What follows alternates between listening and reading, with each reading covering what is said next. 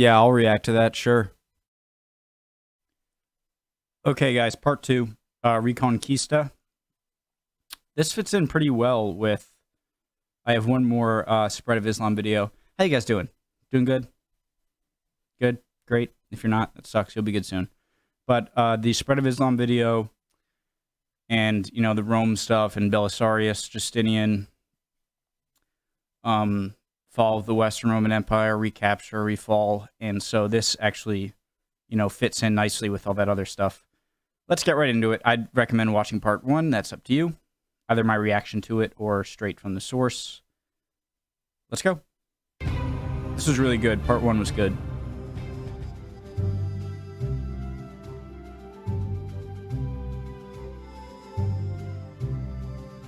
Oh, we're doing a recap.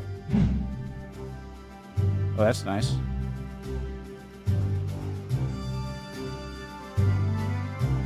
All right.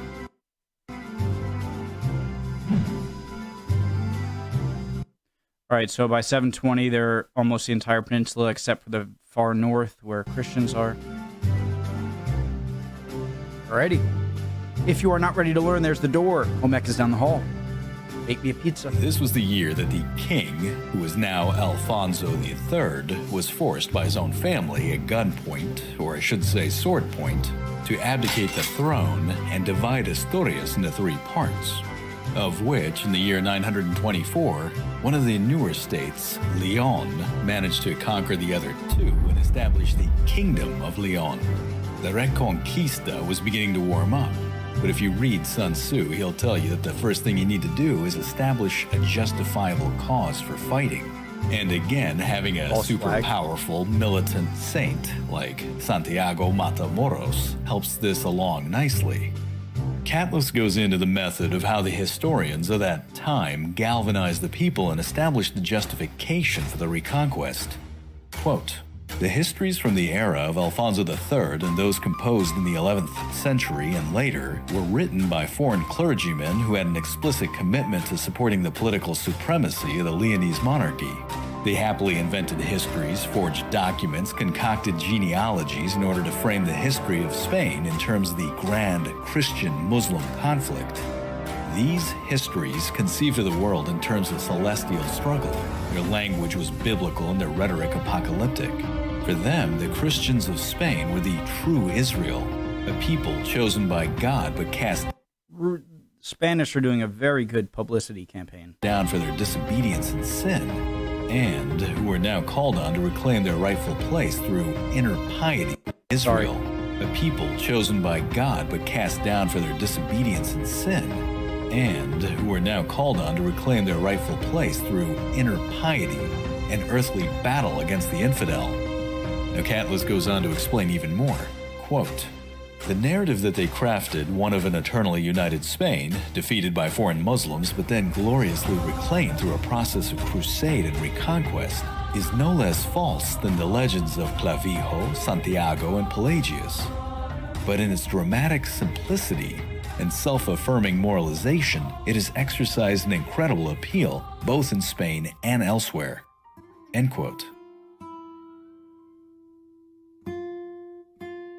The history of Leon dates back to Roman times. The city was founded as a military outpost by the Roman Legio Septima Gemina. As such, she had city walls and fortifications and made a natural fort base, not to mention a good capital. She was incorporated into Asturias in 742, but as mentioned became a state of her own when Asturias was partitioned. Now it would be under her new and somewhat belligerent king, Ordoño II, that she would fight and eventually overrun her Christian neighbors, and thus unify northwestern Spain. But it wasn't going to be until 931, under Ramiro II, that Leon began to really rise to prominence. Ramiro II pushed her borders east, nearly to the Pyrenees, and took the city of Burgos and the surrounding land. This land would soon be known as the County of Castile. Much more on that in just a little bit. Ramiro was a prominent military figure, and the people of Al-Andalus would affectionately refer to him as the Devil. You see, it was under his administration that he went toe-to-toe with the Muslims of the south. In 939, the emir, now Caliph of Cordoba, led a massive army into the north to teach the Christian king. It's strange that such a religious people would use that title.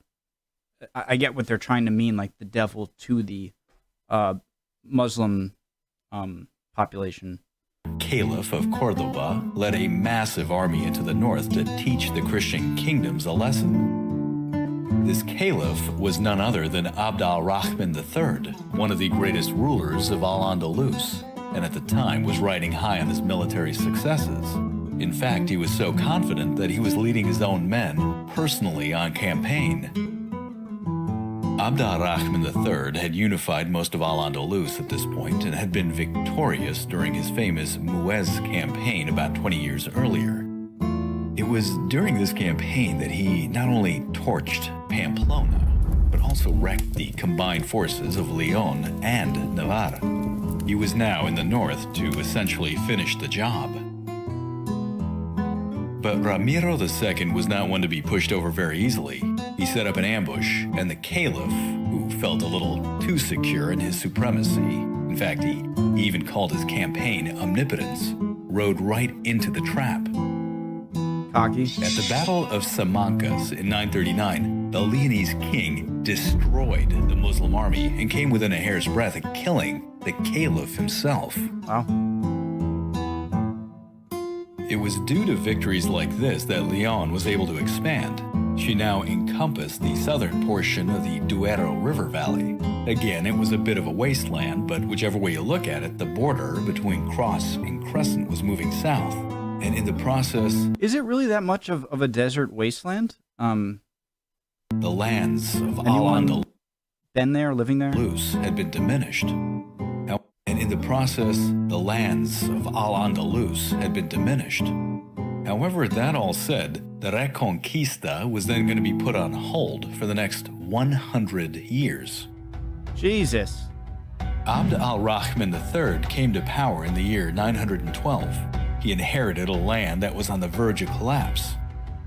After a series of, well, how else can you say it, stunning military campaigns, he restored his emirate to military power and ushered in a golden age for his economy. In 929, he declared himself Abd al-Mu'minin, which meant Commander of the Faithful. Hence, he made himself Caliph and turned his emirate into a caliphate. Al-Andalus was transformed under his leadership from a regional power to an international one, and regarded by some historians as the superpower of Western Europe. This was a time when Cordoba rivaled Constantinople and Baghdad in population and sophistication, and was regarded by the court of the Holy Roman Empire as the ornament of the world.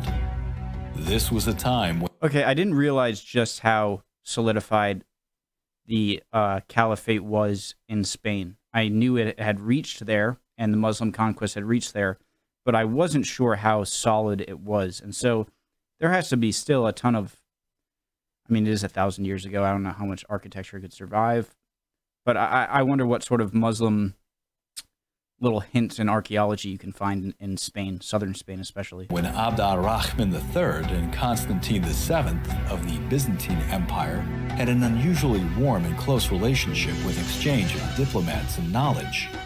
In fact, if you ever go to the Great Mosque of Cordoba, you can see Arabic inscriptions that are created using Byzantine craftsmen with imported Byzantine mosaic. This was a period where Abd al-Rahman's son, Al-Hakam II, created a library that held, it was said, 400,000 books. But this was also a time when the Caliphate of Cordoba held supremacy over the peninsula, savagely putting down rebellion when she had to, and terrified the Christian kingdoms of the north, who she raided with near impunity. When the usurper, Al-Mansur, took control of the Cordoban government, he only intensified the strength of the army and brought Al-Andalus to the pinnacle of her military prowess. During his reign, he led over 50 campaigns. In 985, he left Barcelona a burning pile of rubble, and in 997, he breached the sanctity of Santiago de Compostela deep within Galicia. While he was there, he demolished her cathedral and stole the sacred shrines of bells. As Professor Catless masterfully puts it in his book, the caliphate at this point held the Christian kingdoms by the bells. But in the end, just as massively did the caliphate rise, so did she fall. Extensive internal upheaval, persistent rebellions, and a disaffected populace brought down the mighty state in a fury. And by the year 1031, the caliphate was abolished and replaced by a fragmented mess of competing and petty Taifa states. It was time now for the Christian kingdoms to rise to predominance once again. And in the northeastern part of the peninsula, a small Christian enclave would seek her destiny.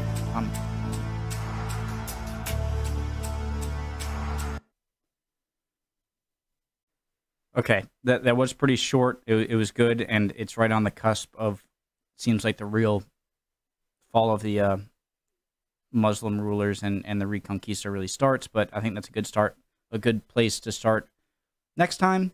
And I didn't really plan to do much today, and I did this one in the Quick History Matters video.